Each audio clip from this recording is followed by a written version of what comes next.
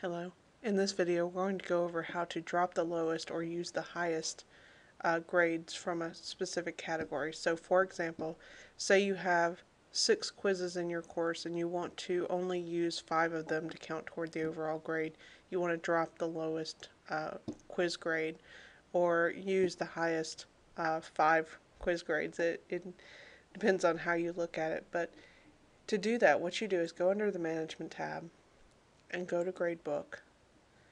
And under Gradebook, you're going to click on Categories on the far right-hand side, very top.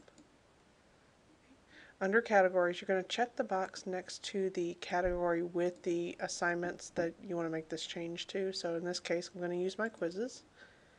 I'm going to click on Edit Selected down toward the bottom. I'm going to scroll down to my category editor. I'm going to make sure I'm on Advanced over to the far right.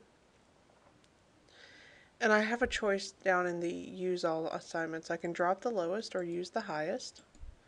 In this case, I'm going to drop the lowest one and make sure you fill in this box. Tell it how many grades that you want to drop.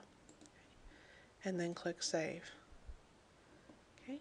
And this is what you should see under the calculation.